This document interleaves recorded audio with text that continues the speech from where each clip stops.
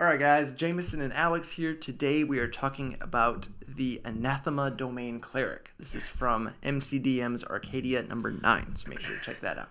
If you're new to the channel or the series, what we're going to do is go through all the abilities gained in the subclass. We're going to rate the roleplay, combat, and synergy based on how the abilities gained in the subclass improve on the base class abilities. That's correct. Don't forget to like, comment, and subscribe to be entered in our D&D Beyond Sourcebook bundle giveaway. Or other giveaway choice. That being said, let's get right into it.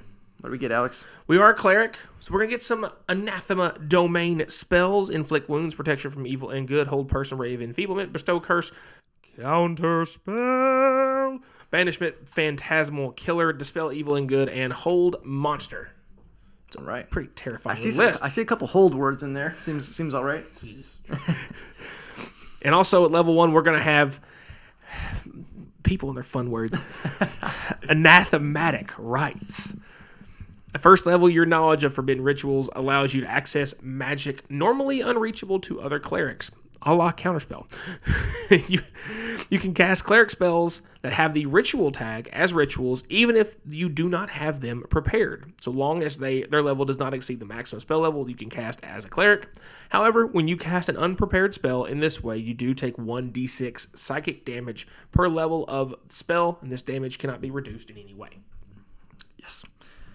We also have, at level 1, Divine Rancor. As one of the Scorned, you wield your deity's rancor as a tool to hinder your foes. Starting at first level, you always have the Bane spell prepared, and it doesn't count against the number of spells you can prepare. When you cast Bane, you can change the casting time to 1 bonus action instead of 1 action. You can cast the spell as a bonus action a number of times equal to your proficiency bonus, and you regain all expended uses when you finish a long rest.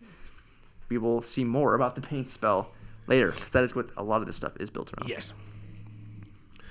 Your Channel Divinity up is Divine Derogation. At level 2, you can use Channel Divinity to diminish the capabilities of creatures of faith. As an action, you can create a 30-foot aura of discordant divinity around you that lasts for 1 minute or until you fall unconscious.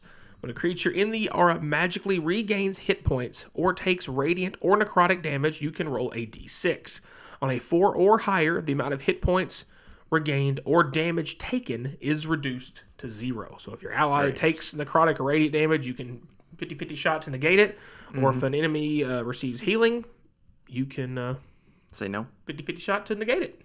Yeah, it's very interesting because it gives you utility as a defensive option and offensive option. So you can prevent like a troll or something from healing, regenning hit points. Yep. Or, just say no to it. Potentially a huge chunk of damage because... I mean, technically, like, you're fighting against an enemy high-level cleric that wants to cast the heal spell.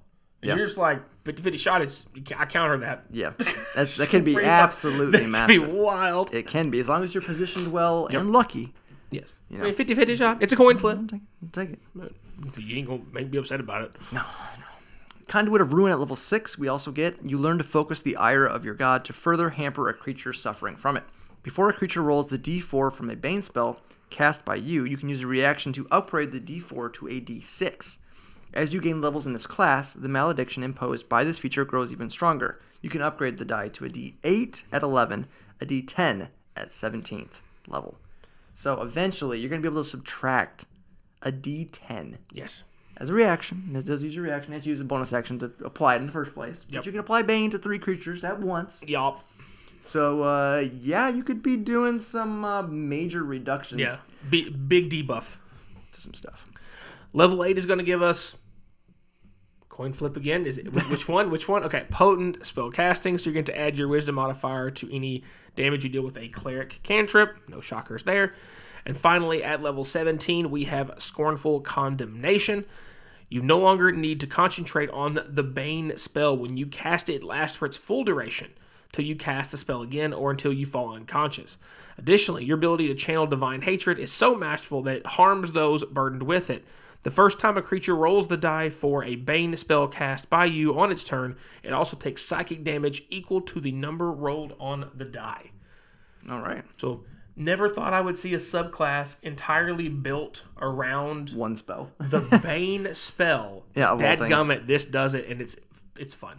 Yeah, I will say we probably should just take just a second here and just go over Bane itself because it is important to have a full understanding of what it is. So just to take because you're not just getting it for free. It's so much more than that. It is a first level spell, and the thing that's nice too is you know it and it's prepared for you and doesn't count as prepared, but you also can cast it several times for free, which is great for extra spell slots. So it is a concentration for 1 minute, 1 action cast time, bonus action for you, 30-foot range, charisma save. Which is the best thing about already fantastic. Yeah, a level 1 spell that you're going to get to scale up with you that attacks one of the 2 best saves to go after with as a general rule. Right. Okay. So with it, up to 3 creatures of your choice that you can see within range make a charisma saving throw. Whenever a target that fails this save makes an attack roll or a saving throw, before the spell ends, the target must roll a d4 and subtract the number rolled from the attack roll or saving throw. And then if you cast it at higher levels, you can target an additional creature for each spell slot above first. Yep. So you could potentially, upcast it, target a bunch of things, and reduce a bunch of things, abilities. I think the better way to go about this is if you can make sure, once you maybe after the first round of combat, figure out what initiative order is, and then you can determine what things to target so that you can maybe line up, to subtract a d10, the attack roll from an attack, before it comes to an ally. Maybe you try to protect an ally, subtract the roll by 10, potentially. Yep. Or I still think of some of the most powerful things, like you could hold monster or dominate monster and Ancient Red Dragon, because they'll never fail it. It's subtract. We cut 7 off that saving throw. We'll see how they feel. Yeah, that could potentially. Big. If you cut 10 off of a save, Feeble Mind, that is massive. Yeah, it's huge. That is a ton. So to be able to do that, you're talking about cutting CR 17, 18, 19 monsters proficiency bonus or their saving throw bonus in half. Yeah, it can make a big difference, and to be able to target multiple things, and you could and it's such a low level spell. You just every turn bonus action. You cast it, recast it once they've all used their attacks or been hit by something with the save. The only drawback to this is the fact that Bane is a concentration spell. Until you get to 17, you have to concentrate on more. Then it's just, I'm throwing it. The other throwing thing, Banes out. too, is if you bonus action with it, you would have to cast a cantrip, because you can't cast 2 spells in one turn. So that does kind of limit your options a little bit. But I mean, you're setting up your party. It's more of like a, wombo combo. You're leaning more into the support role with doing this way. But once you hit 17, it's just ridiculous. So all of those things out of the way, we'll jump into the rating portion. Roleplay is first, asterisk as always. Talking about roleplay, we're talking about interacting with the world around you, interacting with NPCs, non-combat scenarios, avoiding combat, basically things outside the initiative order. Not talking about your class fantasy, history, lore, background. That's on you as a player. We can't rate you, but we can rate the abilities gained in the subclass, how they might improve your potential in those roleplay scenarios. That's correct. So all that being said, there's not a ton of focus in the roleplay side of things. The biggest thing that comes in with roleplay with this is going to be the ritual spell casting. Yep. Which, in and of itself, there's only so many ritual spells in the first place. There is. And also, they'd have to be circumstantial to, what you're doing for it to matter that you even have access to cast those. Yep. And you have to have time to do so as well. You do. So, it can be done. It is great. It doesn't say anything about not using a spell slot. But yeah, so with that, you have to have the right circumstances line up to do so. But when it does line up, it can be pretty potent to get some free spells. And again, part of that is it would also allow you then to carry more RP spells prepped that aren't ritual spells, because you're not having to worry about carrying a single ritual spell that you don't really want to. It frees you up to just take whatever you want for combat spells or for RP spells that don't have ritual tags, just so you can cast okay, I'm not going to bother prepping Detect Magic literally ever, because it's going to be an RP. Most of the time you've got the time to cast as a ritual anyway. So it's just, okay, I'll take 4 damage just so I can detect any magic maybe in the area and not have to worry about prepping that spell all the time. And you do have some of the spell list too. And technically you could hold a person as a RP thing. Protection from even good. Some of those you could counterspell an RP spell. Somebody tries to do charm, trying to charm you or one of your friends or just something like that. There's some counter spells. There's some RP potential with your spell list as well. Yeah, for sure. All that being said, that's really it though. Yeah. So we went with a 2.5. It's one of those things where if it lines up, it's fantastic because it's just free spells basically. Yep. But again, falls under specific circumstances for a lot of the rituals. Yep, it sure does.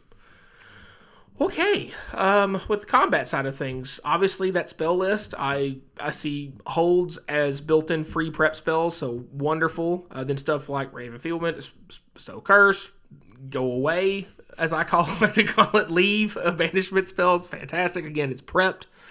And then stuff like the Protection and then Dispel Evil and Goods are one of those things like, you feel like you never ever going to cast them. Maybe it's like once or twice a campaign you fire those, but when you're glad you have them because you don't have to prepping them ever. So that's great. And of course, Counterspell exists. And as a cleric, you don't get access to Counterspell. So the fact that you have access to it and it's prepped for you for free, yeah, that's just makes me so happy on the inside. Same thing with the rights as with the RP stuff. You know, it frees you up to take more combat-based spells because you don't have to prep ritual spells in a story. Your Ranker letting you cast Bane as a bonus action, and all of the later things that are going to come with that is what only gets better as it goes. And I'll just stress too, even if you just subtract a D4, it's to subtract 4 from a creature's saving throw. Like an ally casts a Feeble Mind or some big spell or Dominate, and you subtract 4, and like they just barely save it. That is massive. Even if it's just a D4, it's probably one of the better first level spells that can be used later on. Yeah, it can even scales, force. You could even potentially force creatures to burn legendary resistances. I hate it. I hate the mechanic, but it's one of those things you got to make them use them. So you know, getting them out more quickly is the right way to do it. As potent as the rest of the Bane stuff is going to be, so we can go through the rest of this real quickly. I love the Channel Divinity so much, I can't stand it. Because yes, there is some luck involved to it, but it also feels fun. If it was guaranteed, it would probably be too strong. Correct. Especially, and honestly, it would be stronger for the. Well, either way, it would be way too strong if it was 100%. Yeah, either way. I was going to think for that, like, just randomly cutting out large amounts of healing might be worse, but maybe not. I mean, Finger Death, you just negate a Finger Death outright because it's necrotic damage. Yeah. But it's a 30-foot aura. And that's what I really love it about it, is there is some luck involved. You're attacking radiant necrotic damage, which are good damage types in general anyway, which aren't common unless you're fighting specific things. When they do hit, you're just like, oh, this is my realm of expertise. It's what I get to play with. And things that, not a ton of things do heal, but when they do, you can completely negate them at times. It's the fact that it is an aura, because you're thinking it feels kind of like a paladin. You're not buffing one thing or firing off one thing to target one thing. It's an aura of effect around you. Like you're almost like you're putting in, this is my world right here. This little 30-foot bubble is my world. You don't want to come in here. You won't like what happens. It's great. I really, really like it. And of course, with Conduit of Ruin, where your Bane's going to scale up to bigger and bigger dice. Of course, fantastic. And then finally at your capstone, you don't have to concentrate on Bane anymore, and it just lasts the full duration for it automatically. And then they just take extra psychic damage when they have to roll for it every time. Is just, it makes a spell that's already kind of pretty undervalued as far as how it's, like James said, it scales up with you as you go. Just makes it better and better. Really, really love what this gives you for Combat Cleric, and I gave it a 4.5 out of a possible 5. It's one of those things where it's a subclass that you don't normally see much in D&D, which is like a debuff kind of subclass, because you focus so much. And kind of switching over to Synergy a little bit with this comment, and as I continue on, changing a spell's cast time from action to bonus action is a big deal. I mean, there's a reason why it's a meta magic for sorcerers. Not everyone has access to do that kind of thing. So it can free up your turn where you can dash to get in range to something and then cast it, or cast a cantrip and do something, or make a weapon attack. You can do lots of stuff with your turn and still be throwing out potentially 3 or more debuffs a turn. So even if you just used it every turn in combat, that's just going to be so annoying to your enemies. To have to always subtract from the rolls every single turn. It's going to hit more than it misses on there, especially once you get the reaction to subtract to D10. Like that is, I did a little bit of a mistake and gave Alex a magic item in our campaign where he can add a D4 to his saving throws. Oh, and there's been so many times that D4 has saved him. Do you know how many times I've been 1 under or 2 under saving throw? I'm just like, okay, D4, save me, and it does. I mean, it's been wild, and some of them have been really bad effects. And he's like, and you make an intelligence save, I'm like, oh no. Rolls like a 12. I was like, D4, 4, yes, let's go. So we've seen firsthand how much a D4 can make a difference to saving throws. Again, like attack rolls, getting that extra weapon attack in, fine. You know, like if you're like Bardic Inspiration early on, you know, bumping up that kind of thing. But, or like Bless, for example, the, you know, counterpart to Bane. But bumping up or cutting an enemy's saving throw, again, it's, to me, it's one of the most impactful things that can happen. Either, if a creature's got legendary resistances, you got to get rid of them. Yeah. Again, I hate them. It's my most painful thing to experience in 5th edition. But you get rid of them, and then you milk and burn them faster, and then you're doing what you got to do to actually work down through whatever you're fighting. It's super, super potent. I will mention one thing, too, that you got to keep in mind, especially if you're fighting casters, is with Counterspell, it uses a reaction. So you have to be really careful if you want to keep that reaction open to Counterspell, to not use your Bane buff as a reaction, because then you might be locking yourself out from countering a potentially bigger spell. So that's something you got to keep in mind. But again, you have to be fighting spellcasters and circumstances. It might even be better for you to, you know, reduce, you know, a big hit on an ally, you know, from it. Just, there's lots of things that can be done as a support with this kind of build. Just debuffing enemies constantly is a big deal. So to be able to do it so often and so easily and not use spell slots, at least, you know, proficiency bonus uses of spell slots, which they're first level spells, but still, I mean, you'll take free spell slots when you can get them. There's a reason they only come back in the long rest in the first place. So that being said, went with a 4.5 in synergy as well. It's going to give you, you know, ritual spells are going to give you, you know, access to more spells that you don't have to prepare. You get extra free spell slots with your Bane stuff. You get bonuses to that, extra support as, you know, to your allies, debuffing enemies constantly. Just being annoying. Helps you stay alive more, so you save your spells for, you have to heal as much, because if they're hitting enemies are hitting your team less, or they're, you know, saving throws, or and then of course that massive channel divinity that could just hit so hard when it does hit. Again, Jameson's 100% correct. It could not be an all or nothing for either one of those options, but it's both. It's a fun thing because it's a 50-50 shot, and it affects both a damage and a heal. It's not small. It's not too small for it to be unimpactful. No, 30-foot range. I mean, there's paladins don't get that until they're higher level. You know, it's only a 10-foot because all their stuff is like all the time massives. Right. So.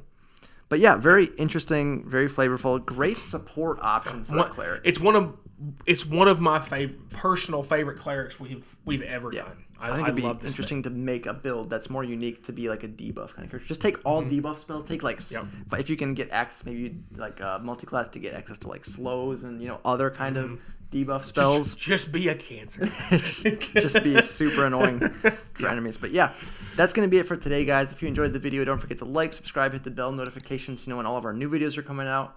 Check out our Patreon. And as always, thanks for watching.